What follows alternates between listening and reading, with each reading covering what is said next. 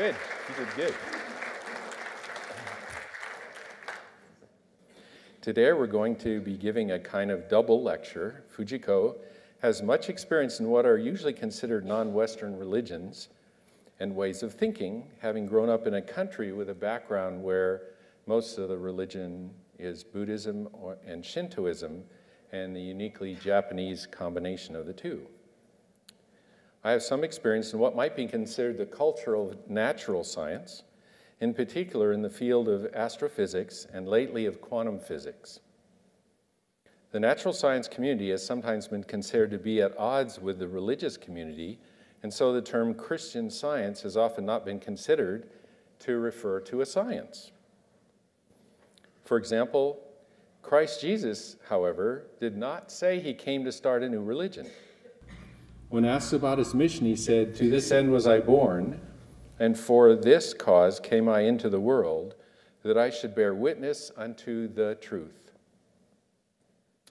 From his own words, we see that Christ Jesus thus stated that his mission was to reveal the truth, note the singular, the truth.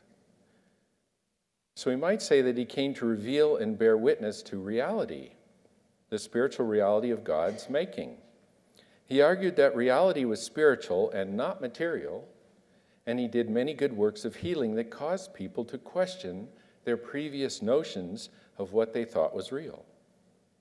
He gave us a way to recognize this truth also. He said, "Ye shall know the truth, and the truth shall make you free." It is of note that truth makes free. If something does not make you free, then it is not the truth. Jesus certainly spent a lot of his time demonstrating the truth by freeing people from sickness, from sin, from death.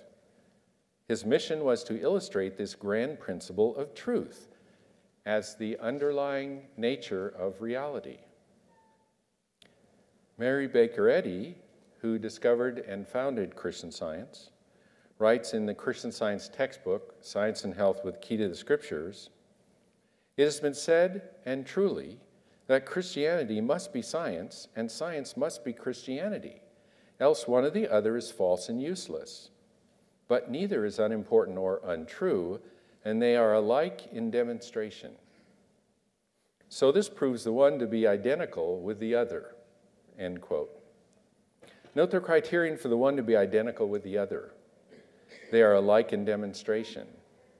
This is a scientific requirement. Could it be that Christ Jesus was a scientist, and that Christianity and science are not only compatible, but actually identical? If the truth makes free, then might not Christ Jesus have been illustrating an underlying principle of truth by healing and overcoming limitations of all kinds? Did he come to reveal reality? Was that his true mission rather than just starting a religion? Can we picture Jesus as a scientist? What in modern times is known as the scientific method is based on a straightforward process. The process of science was basically invented so we wouldn't fool ourselves. So we wouldn't be fooled by the evidence of material senses. So we wouldn't think the earth is flat or the sun goes around the earth, for example. So what in modern times is known as the scientific method is based on a straightforward process. One starts with theory, then one draws logical conclusions that must result from that theory, and then one makes predictions that must finally be experimentally verified. In the scientific community, one does not rely upon human authority. It is the experimental verification that decides the truth or not of a theory. As we will see from his own statements, Christ Jesus required experimental verification from his followers. His followers are those who were to apply the method of healing with reality. And I might add Christian Science, when I'm asked how does it heal, I say it heals with reality. So let's examine this idea a little further. What if you lived 2,000 years ago and you wanted to teach the scientific method that experimental results are more reliable than mere human opinion?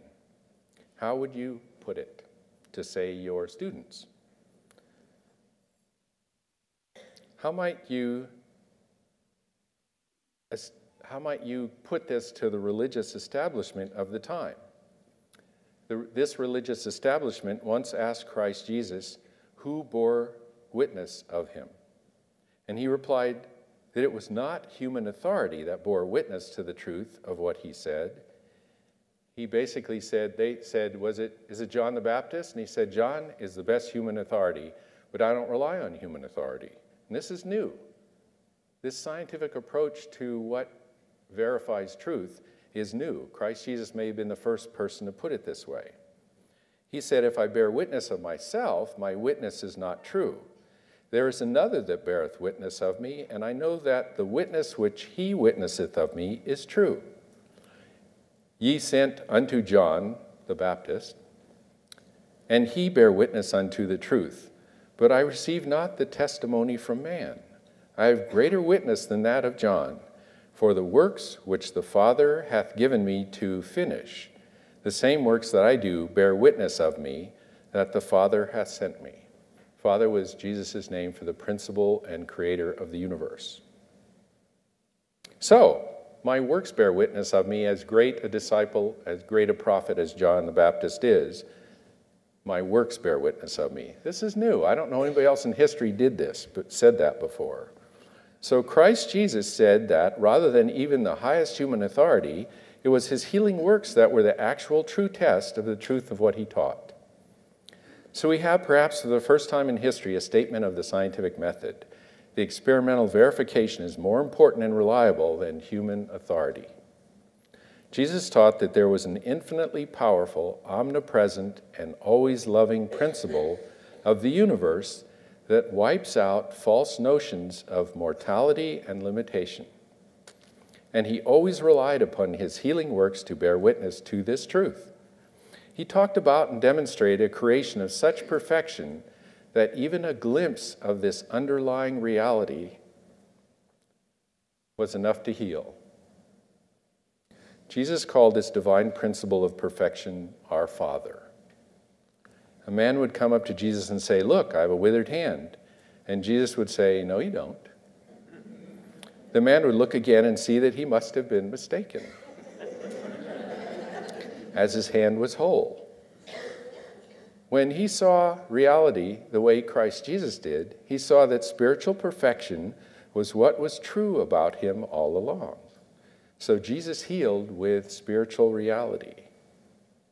Mrs. Eddy writes of Jesus' healing method, Jesus beheld in science the perfect man, who appeared to him where sinning mortal man appears to mortals.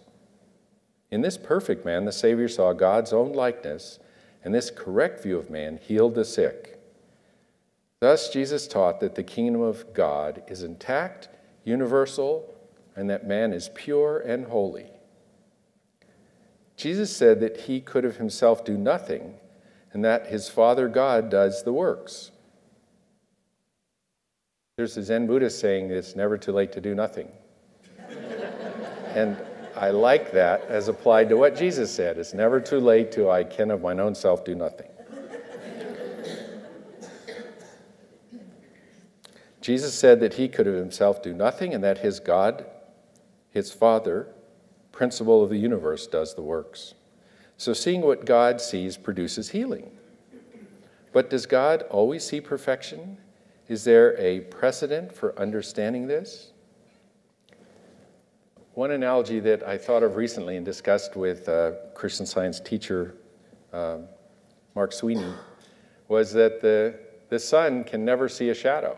And not only doesn't cast a shadow, but you tell the sun there's such a thing as shadow.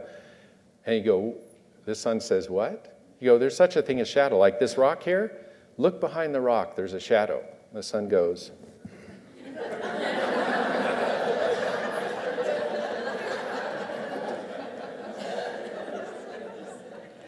So God does not see mistakes. Let's take a look at math just for a minute. I'm not going to go too much into it. I've done this before, but when a mistake like 2 + 2 is 5 is found written on the blackboard in chalk, how do we approach the solution? Let's ask some questions. Do you think right away that the principle of mathematics has made a mistake? No. You know that mathematics never changes and is always perfect and universal. So, do you think that you have made a mistake?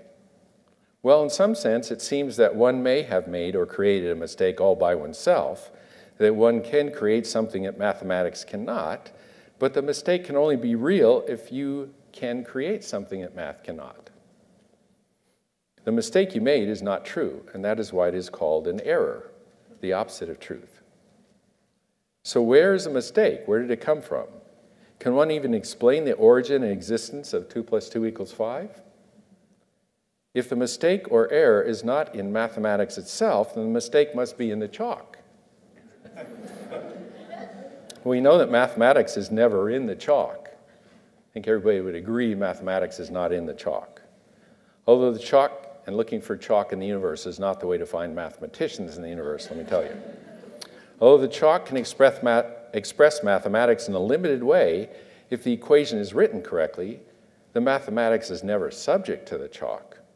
Chalk is a limited way of looking at the real thing if the equation is written correctly, but mathematics is never in the chalk and never subject to the slightest mistakes expressed in the chalk.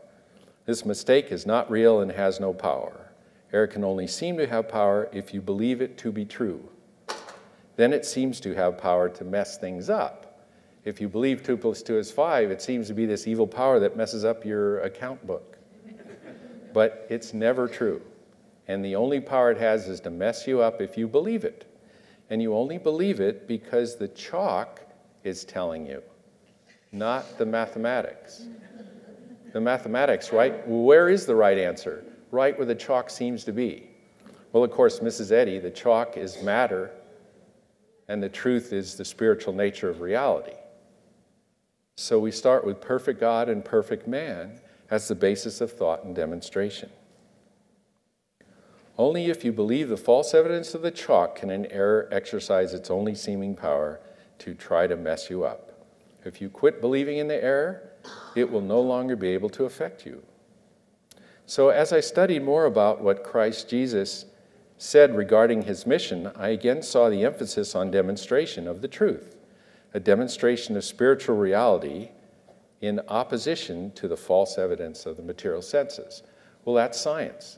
400 years ago, when we gave up the idea that the sun went around the earth for the truth that the earth went around the sun, that was in direct contradiction to the material senses.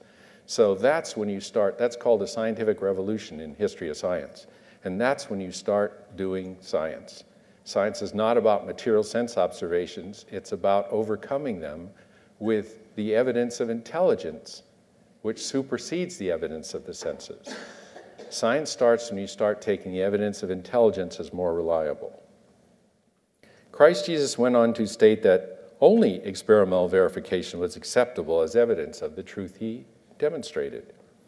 He said, "If I do not the works of my Father, believe me not."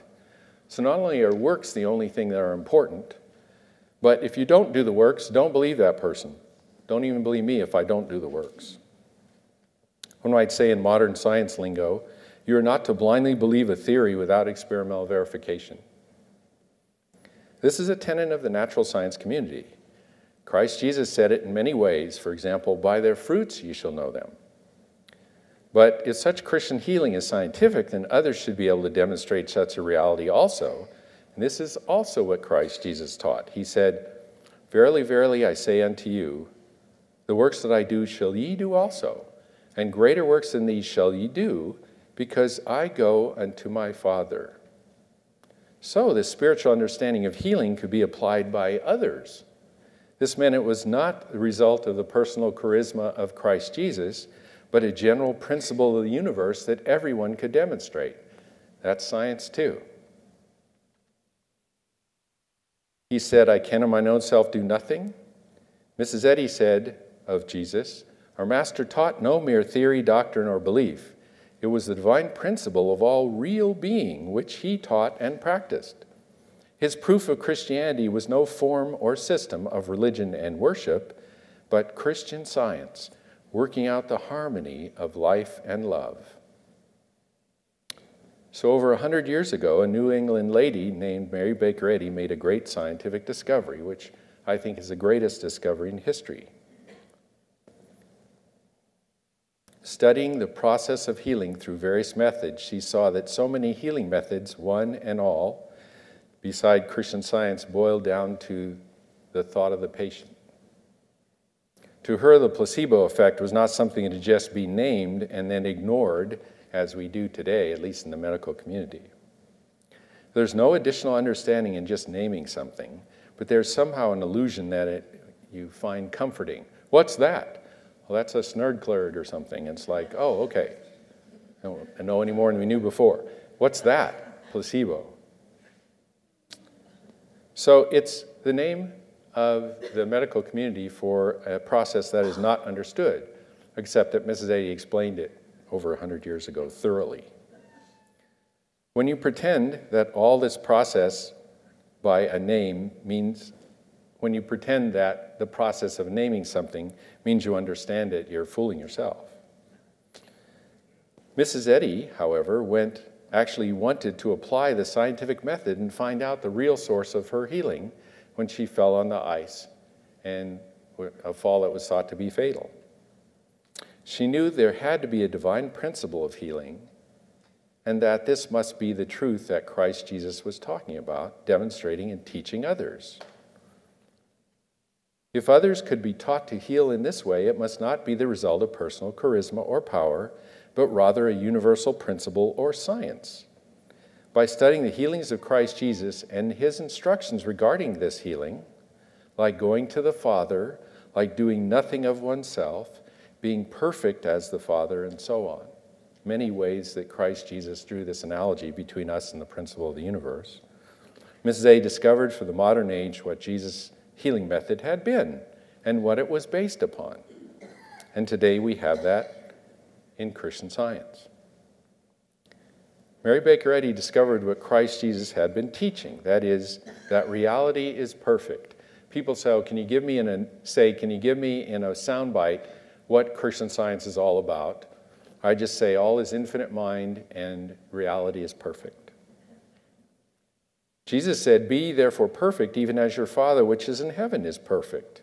He did not say, become ye therefore perfect, but be perfect. And he said, the Father is already perfect. So her creation must be perfect now. So in Christian Science, all healings are instantaneous. They do not depend on time at all.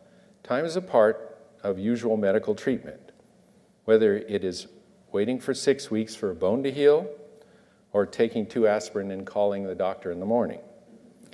Time is no part of applying the reality of spiritual perfection because it reveals perfection that is already true, but appears to human thought as a healing. But every healing in Christian Science is instantaneous and has nothing to do with time. Time is not a healer. It is usual for even natural scientists to take the evidence of intelligence as more reliable indicator of reality than the so-called obvious evidence of the senses. The field of natural science, according to historians of science, was actually developed as a method in order to mitigate the effects of the material senses. If scientists blindly believed the evidence of the material senses, then the Earth would still be considered to be flat, and the sun would still be thought to orbit the Earth rather than the other way around. So clearly, this scientific method is not about taking the evidence of the material senses as verbatim truth. Quite the opposite is true. And you can't really say that I went up in a rocket and there was an instantaneous healing of the flat Earth. It's like, no, it was your perspective that changed. And that's how you describe to me a Christian Science healing.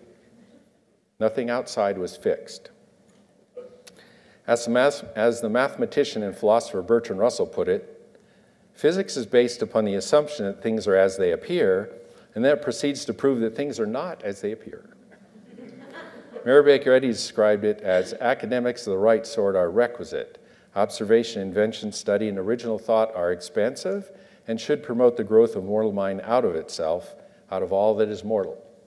Well, I think Bertrand and Mrs. Eddy were saying the same thing.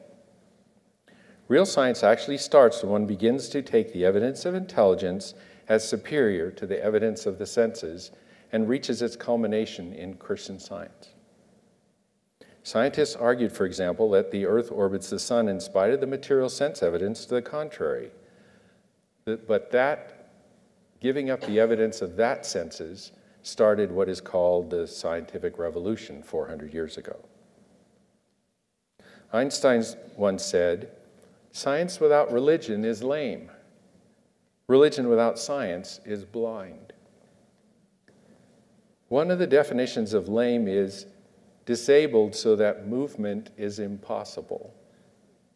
One of the definitions of blind is unable to perceive or understand, not being based on reason or intelligence. So, in some sense, we might paraphrase Einstein and say, science without religion, a sense of the sacred or spirituality, cannot move forward. And religion without science, without understanding, does not know where to go. So if they are essential to each other, Einstein obviously thought so, then why the common notion of a division between these two in our age? I might add that if you told a Native American, I've had people say, well, religion and science, what the sacred and nature are incompatible. And I just tell them to tell that to a Native American, that nature is not sacred, or that nature and the sacred are incompatible. Mrs. Eddy pointed out that the Native Americans, the Indians, caught some glimpses of the underlying reality when they called a certain beautiful lake the smile of the Great Spirit.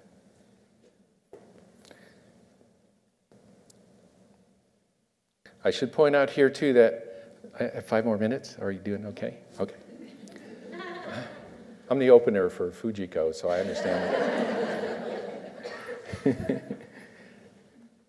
I should make the point that Mrs. Eddy says that a scientist cannot believe in miracles.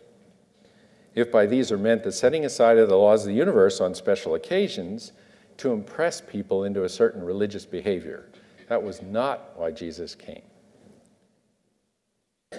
The teachings of Christian Science, therefore, do not include miracles, but they certainly do include what have been called miraculous healings by people not understanding that. Mrs. Eddy writes of these, "Nothing is more antagonistic to Christian Science than a blind belief without understanding, for such a belief hides truth and builds on error. Miracles are impossible in science, and here science takes issue with popular religions. The scientific manifestation of powers from the divine nature and is not supernatural, since science is an explication of nature. The belief that the universe, including man, is governed in general by material laws, but that occasionally spirit sets aside these laws, this belief belittles omnipotent wisdom and gives to matter the precedence over spirit." She goes on to define miracles as that which is divinely natural but must be learned humanly, a phenomena of science. So can a unity of Christianity and science really be scientific? Mrs. Eddy thought so. She writes, "Jesus of Nazareth was the most scientific man that ever trod the globe. He plunged beneath the material surface of things and found the spiritual cause." That's a good definition of what scientific practice is, plunging beneath the material surface of things and finding what's really going on. So to me, this could be a working definition of both Christianity and science, plunging beneath the material surface of things and finding the spiritual cause. Christian Science healing is scientific and based upon the infinite principle of the universe, also known as love, spirit, life, soul, mind, and truth itself. Truth itself. You ever think of God as truth itself? That's kind of amazing. The study of Christian Science unfolds the true spiritual nature of reality, the perfection of God, infinite mind, and of creation as the expression of this one infinite divine mind. I would say that Christian Science is purely scientific, that is the most purely scientific discipline, because it admits only the evidence of intelligence and none of the evidence of the material senses. It reveals that reality is the ongoing creation of the perfect infinite mind's thinking. You're God's contemplation. Anybody ever said, let me reflect on that for a second? You're God's reflection. You're God going, that's a good idea. So seeing God's eye view is what produces healing, not a fixing, but a revealing. Now, Fujiko will talk about the application of this science in such healings, following in the footsteps of Christ Jesus' method of healing, as rediscovered by Mary Baker Eddy in what in modern times is called Christian Science.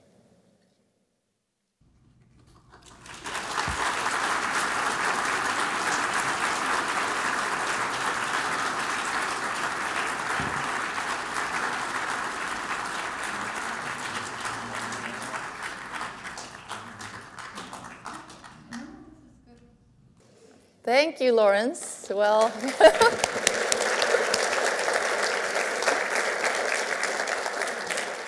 well, just looking at this, and we are both wearing blue today, we just love this blue marble, don't we? How can we not love? And all those creatures and people in this earth, and that really transcends to me religion and science. That love transcends everything. So I was admiring the bouquet of flowers, and a bumblebee just flew right in front of me, and we just stopped there and looking at the same flowers. And I just looked at the bumblebee, and the question came to me, is this bumblebee seeing the same flower as I am? And we know from the science that because of the structure of the eye is different from the bumblebee's eye structure differently from ours, that flower appears differently. Do you agree? It's an infrared. I've seen it in the films and the pictures. Then the question came to me, what's the reality of the flowers? We just assume what we see is the reality. And can we say that then the reality is always in the beholder of the eye? No, sorry, the eye of the beholder. You're supposed to correct me. English is my second language, my excuse. Okay, so it's the beauty, or the reality is in the eye of the beholder. What if we have an eye that is so beautiful and pure that whatever is seen by that eye reflects that beauty, reflects that love, reflects that purity? To me, that eye is the God's eye view. That is the eye that really is what Laurance was talking about. And we know in the Bible, I'm going to be referring to these two books, the Holy Bible and Science and Health, the textbook of Christian Science. And in the Bible, first of all, I want to ask you, did you know the phrase, you're the apple of my eye? Did you know it was in the Bible? I didn't. I thought it was a pop music, like a love song. So I was really surprised when I found this. It says in Deuteronomy, he found him in a desert land and in the waste howling wilderness. He led him about. He instructed him. He kept him as the apple of his eye. And in Psalms it says, show thy marvelous loving kindness, O thou that savest by thy right hand them which put their trust in thee, from those that rise up against him. Keep me as the apple of the eye. Hide me under the shadow of thy wings. Well, these are really beautiful verses. But then I really tend to ask a lot of questions, like little children. I said, well, were there apples in the Middle East at that time when the Old Testament was written? This is why I didn't think it would be in the Bible. So I looked into the Hebrew text, the original text. And the original text reads, he kept me as the child of your eye. And what's the middle of the eye called? Pupil. Well, also, I found out I could not find the relationship between that and the pupil as a child in your eye. But in Chinese and in Japanese, when we write pupil, it consists of two parts. It has character for eye, and right next to it, we write a little child. There's something about it that I think it's interesting, because if I'm looking at a person who is 6'8", a football player, When that person is reflected on my eye, how big is that person? Doesn't that teach us some lesson? How, no matter how big the problem seems to be, the enemy seems to be, let it reflect it in the eye of God. It's a speck. There's nothing that we cannot handle if we really look through that eye. And so I really came to respect this woman, Mary Baker Eddy, who wrote this textbook, Science and Health, because she reminded me that we have the power to think from spiritual perspective.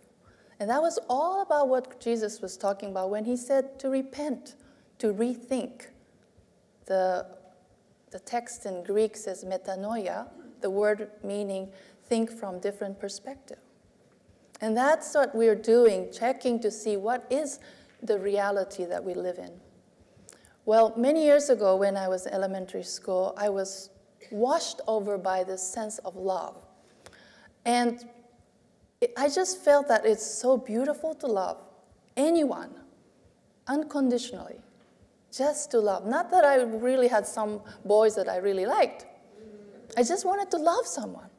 And to a point that I asked myself, now Fujiko, can you love that science teacher that everybody hates? And the answer was overwhelming yes. Affirmative yes. And I even asked myself, can you marry him? And it was yes. I didn't ask him. But you know, this incident I never told anyone in my classroom because they probably thought I was weird. And when someone is not really liked by the class, whole almost school, to say that I'm going to marry him would be really absurd. But a couple of sentences in this book reminded me of that incident. And the sentences are these. It says, Jesus beheld in science the perfect man who appeared to him where sinning mortal man appears to mortals. In this perfect man, the Savior saw God's own likeness, and this correct view of man healed the sick. This correct view of man healed the sick. And it says, Jesus beheld in science. That's another word to see. What kind of man was he seeing? Mary Baker Eddy wrote everything in this textbook based on the study that she had done in the Holy Bible.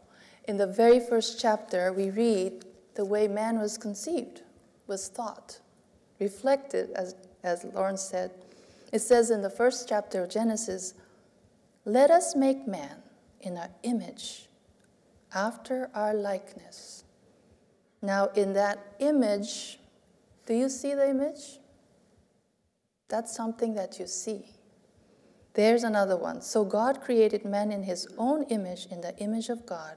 Created he him, male and female, created he them.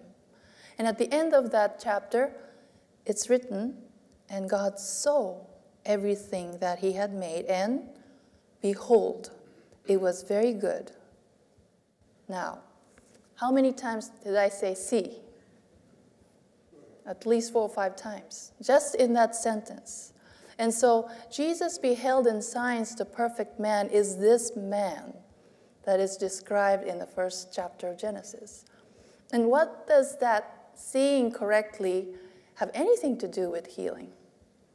Well, from my experience, I'm not sure whether my science teacher was healed of anything, but I was healed of prejudice and hatred.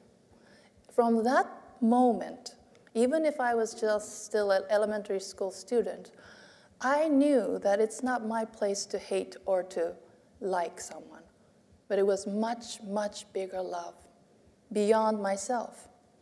So, and the fact that I could really love that science teacher, not out of pity, it was pure love, is because I felt that overwhelming love washing over me.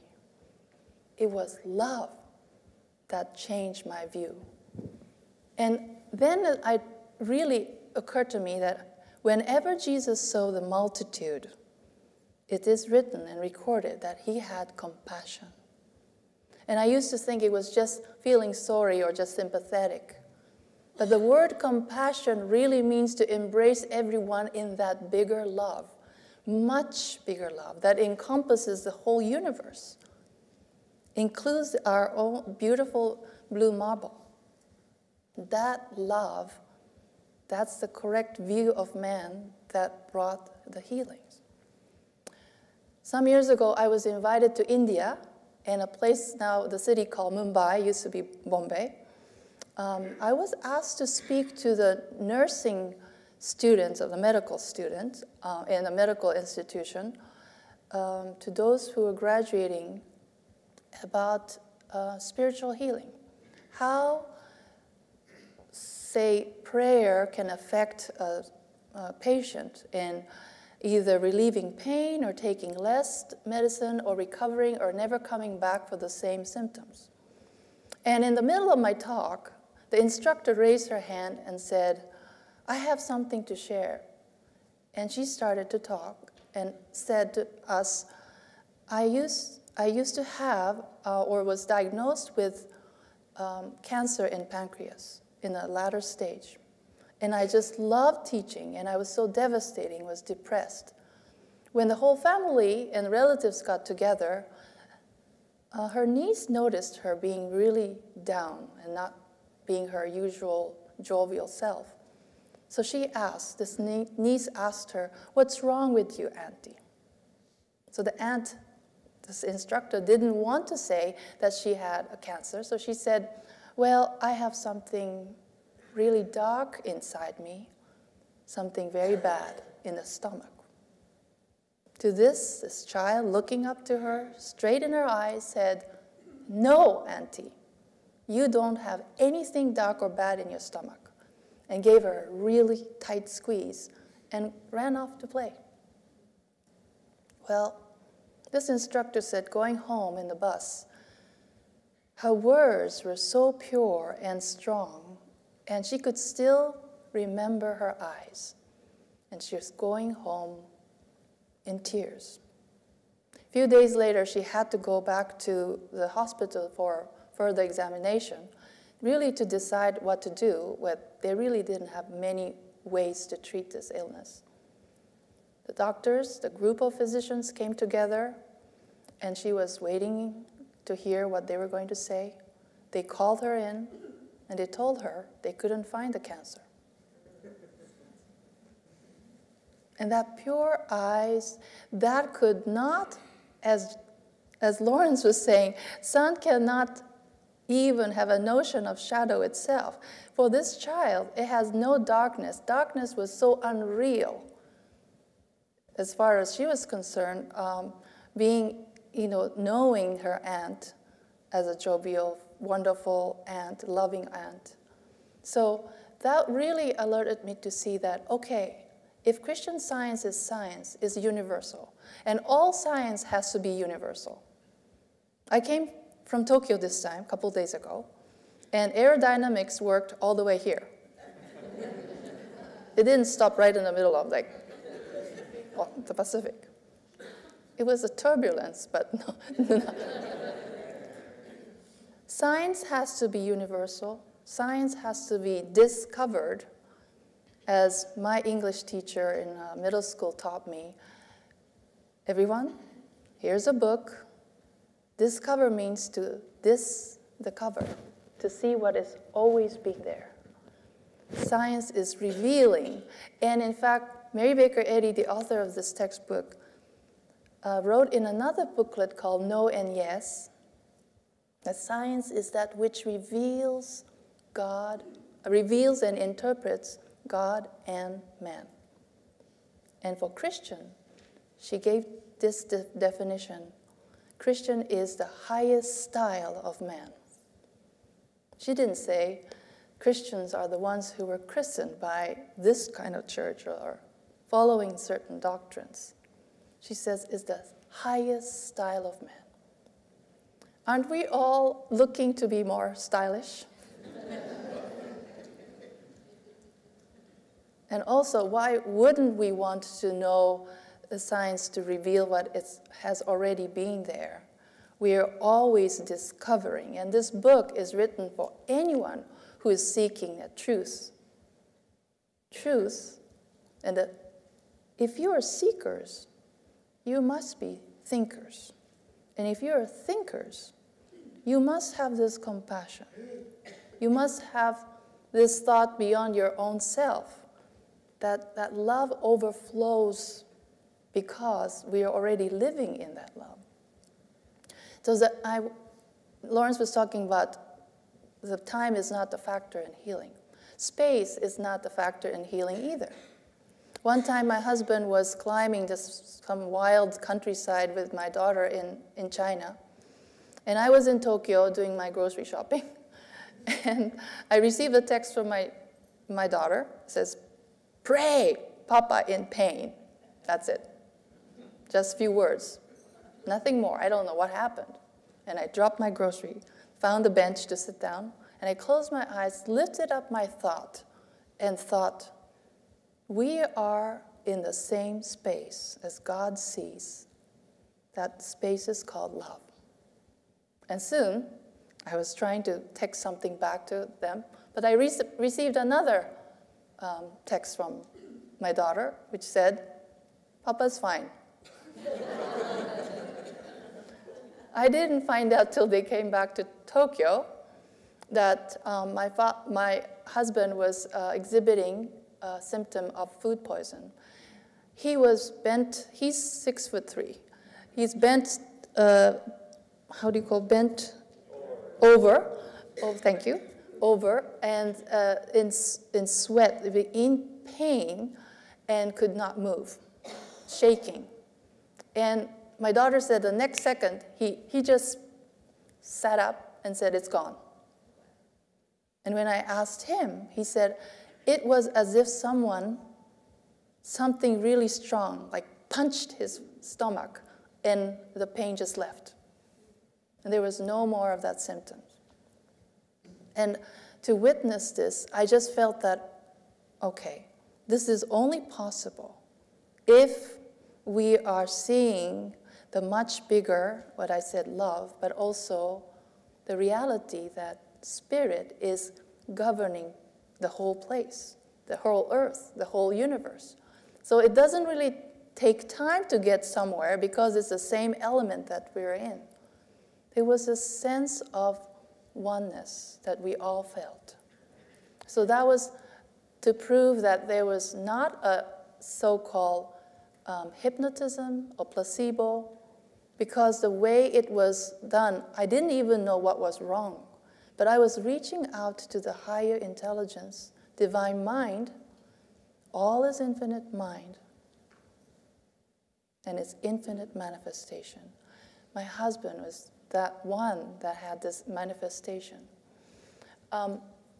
When the symptoms disappear like this, whether it's cancer or pain, the symptoms of food poison, you just wonder, what did this author say about these phenomenon?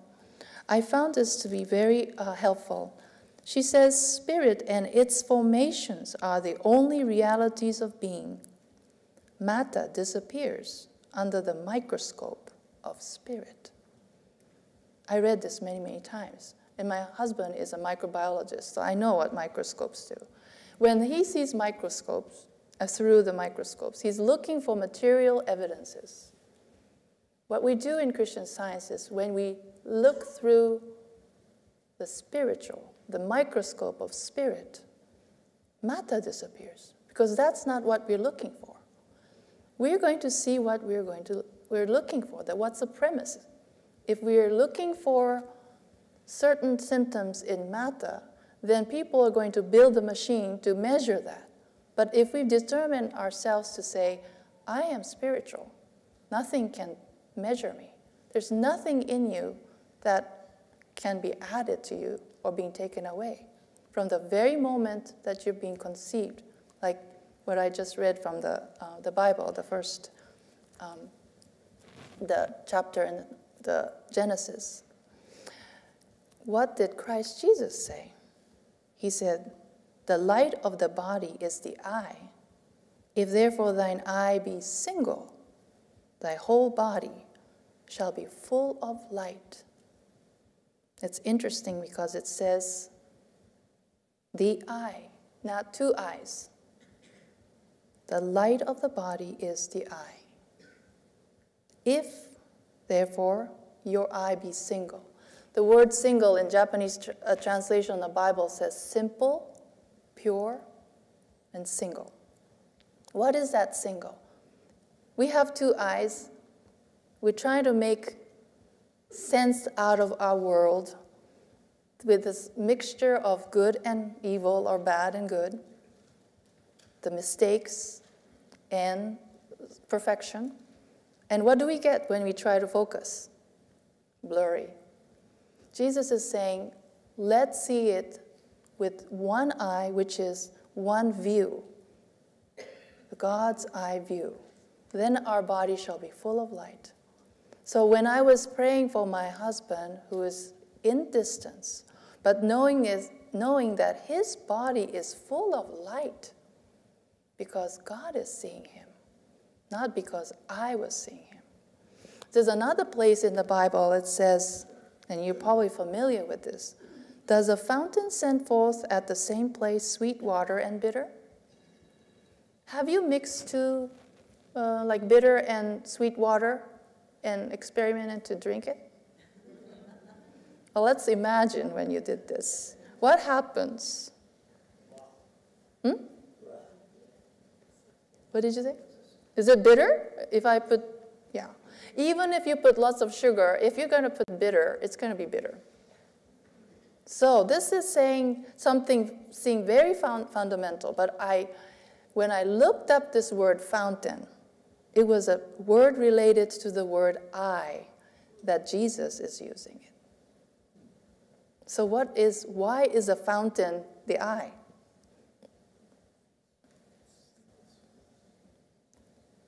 Are your eyes moist? Do you have fountain in your eye?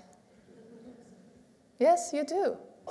It's the same thing. If you're seeing that what produces, what comes to your thought is as like a fountain, we really want to make sure that has that one single eye view.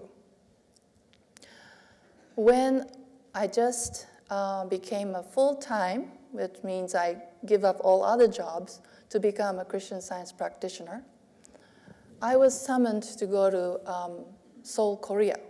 I was living in Pennsylvania, and they paid for my ticket to fly over all the way to Seoul, Korea, because one of the members had an in-law who was suffering from the last stage of cancer, and he was in the state of coma. And right before he fell into coma, he got a permission to call me.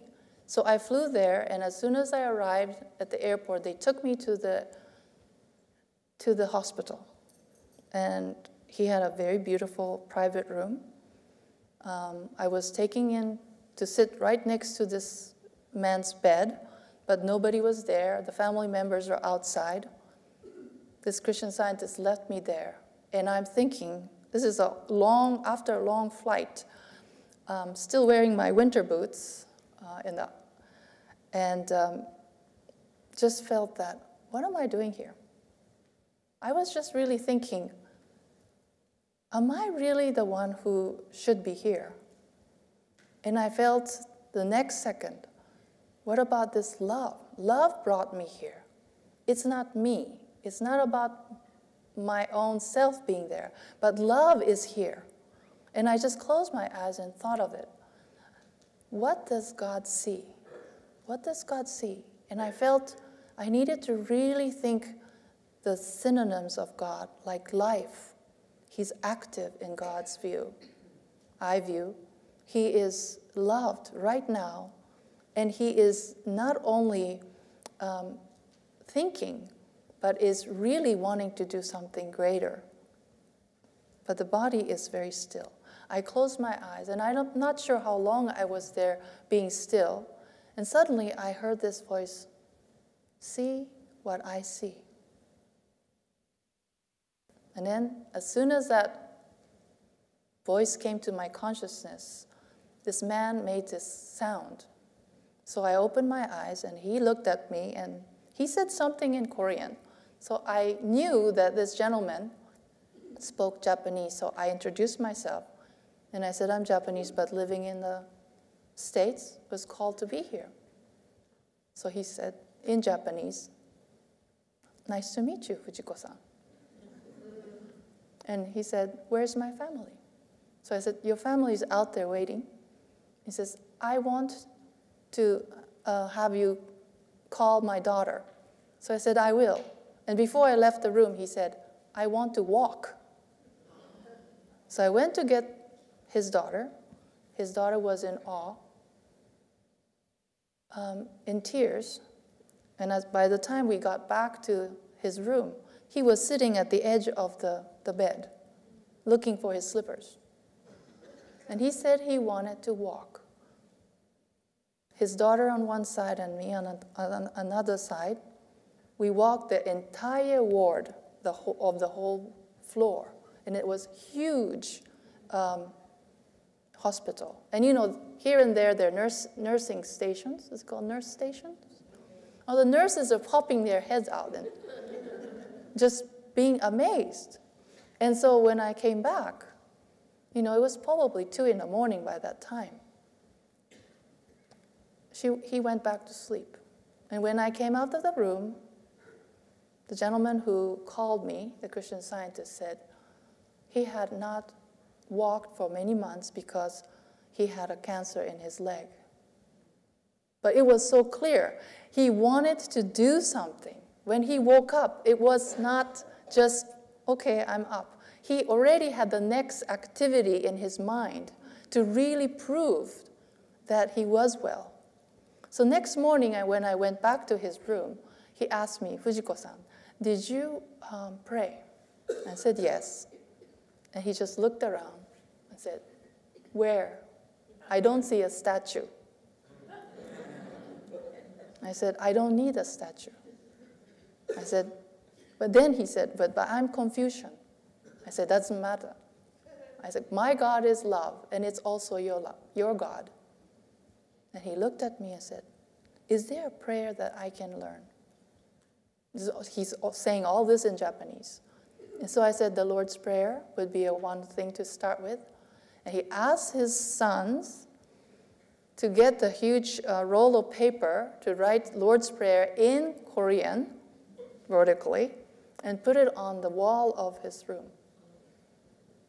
This is a man who woke up, told me that he's Confucian, but he wanted to learn a prayer. And then we talked a lot of things. So one of the things that he asked me was, what is the purpose in my life now that I'm here? He said, I have built 3 companies, and I gave them to my sons and son-in-law. What is my purpose now? I had no idea what to say at first. I just looked at him, but one thing that came to me was, Mr. Cho, your purpose is to love. And he just looked at me and said, okay. And so when the next, nurses came and wanted to bring food or something, and he just looked at her and said, well, this job is really hard. I know it's really hard. You had to deal with me. Would you like to have a job in my company? And the nurse was really surprised. And the next nurse came, and he noticed she was not wearing a wedding ring. And so she said, oh, would you like me to find you a husband?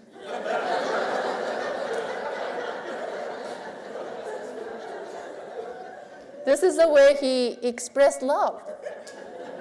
And everybody was so surprised. And later that day, I found out from his children, up to the point that he became in a state of coma, he was an angry, violent, verbally violent, and unpleasant person to the nurses. No wonder nurses were surprised.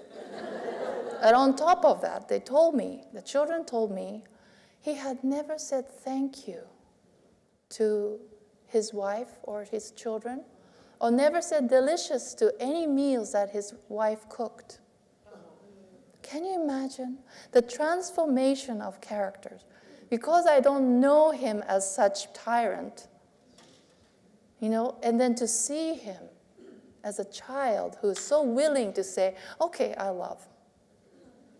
The third day, I asked him, what did you want to become when you were a child? Because I always look back to our childhood to see like who we were before we put on, like a whole mask, or the expectation that people had to become someone. He said, Fujiko-san, I always wanted to become a painter, an artist. But he said, my father died prematurely, and as a head of the whole clan, the oldest son, I had to take care of everyone. I took care of all the relatives, paid for the colleges. And I looked at him and said, it's not too late to be a painter. And next day when I came to his room, he had a sketch pad. He's a man of action. And all the fruits and flowers that people had sent to his room, he's doing sketch. And that, the paintings or the sketch that I saw is not the hand of someone who is, amateur. It was the hand that had some training. Can you imagine? He didn't have to go through school to have those perfect lines, because to me, all along his life, he was sketching and painting. It was not obvious outside. But this experience really taught me that Christian Science is not really about just fixing body. It's not just one of the healing methods or healthcare, but it's really about transformation of a character. For what? Why do we want the people to experience who they truly are? It's that love, the community, the people that are surrounding that person will also be transformed. You won't believe that children who have never felt so close, felt very close, and every day they will sing songs to him. And we became really good friends till the end of his life. I was even invited a couple times back to see them. But at the end, he had told his children, I don't want any gifts from people when I go. I just want to give something back. To me, that is scientific, and that's Christian healing. Well, many times that we feel that this sense of the healing is a transformation. And when we are really aware of our environment, it really starts to change. So if we are truly spiritual, we must be in spiritual environment. It's like this air here. We don't really see with our eyes all the particles, but we know it's there. It's like the fish in the water. I want you to close your eyes and imagine that you're a fish in the water, right? You're swimming without any efforts. Only if someone pull you out of that environment, you suffer. But if you're in the right element, you will not suffer. And to me, it's if we know and be conscious that we are in spirit and we are, each one of us, expressing that spirit as an idea, that we can really begin to see the endless, the actually infinite creativity and ideas helping us. And when I was sharing this one time, my colleague said, did you know that Sojourner Truth, the contemporary of Mary Baker Eddy, once said, God is like a great ocean of love. We live and breathe, swim in it like the fishes of the ocean. And you know Sojourner Truth. She was a slave. Did she have any formal education? Where did she get that insight? It's something that we all can hear, just like Mr. Cho was able to see that not having the background of Christianity, he could hear this. And Mary Baker Eddy explains this, that it is the Christ that's speaking to each one of us. And in her words, it says, Christ is a true idea, voicing good, the divine message from God to man, speaking to the human consciousness. When Sojourner Truth had that insight, it was Christ telling her. She was a slave, but she left her name in the history. Mary Baker Eddy, when she was writing this book, had nothing. She moved from one house to another, was even abandoned by her own family, refused to have an inheritance because they asked her to stop writing this book. Otherwise, only $1 she was going to receive. I don't think she even got $1. But how come this woman who had started from nothing, writing this book, scientific book that we still use today for healing, and starting a church, the movement called Christian Science, we have I believe there's only one woman in the whole entire human history that established a church and it's still lasting. But she started from nothing. Is nothing a nothing? Because actually, nothing is actually filled with that spiritual ideas. Because when we don't have anything material, now we're not distracted. We look for substance that is lasting. And I'm sure some of you have experienced this. Here in California, devastating fire had taken maybe your friends' home, communities, or even lives. When we have nothing, we feel that we look for the substance that is more permanent. And that permanence, that creativity and love people expresses, is something that we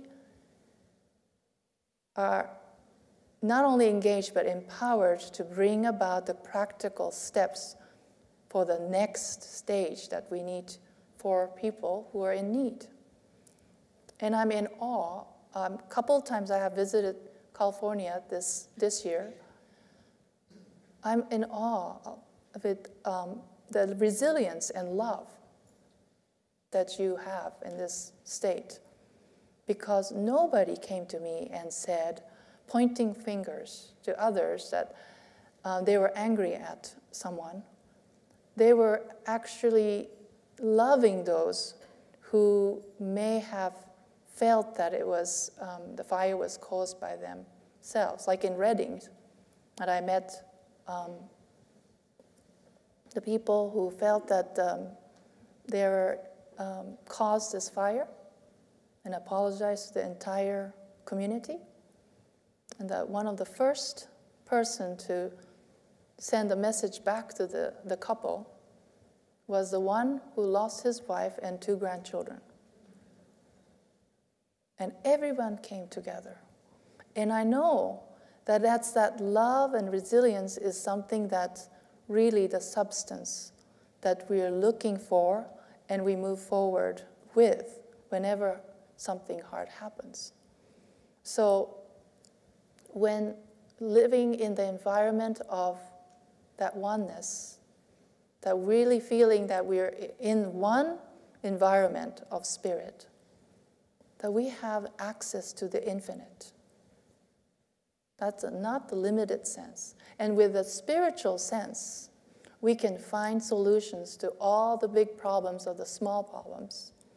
Just like at the beginning I said, no matter how big or the giant may be standing in front of us, in our eyes, it's going to be reflected as a little speck. And we know that that's the way God sees and gives us power,